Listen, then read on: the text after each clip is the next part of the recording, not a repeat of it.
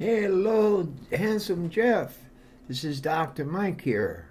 I'm thinking we can come out of retirement and help the inoculation effort for COVID-19. What do you say?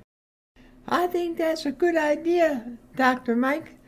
We can get out our licenses and our diplomas and maybe go have a dart contest inoculating people. I think that's a great idea. Let's do it.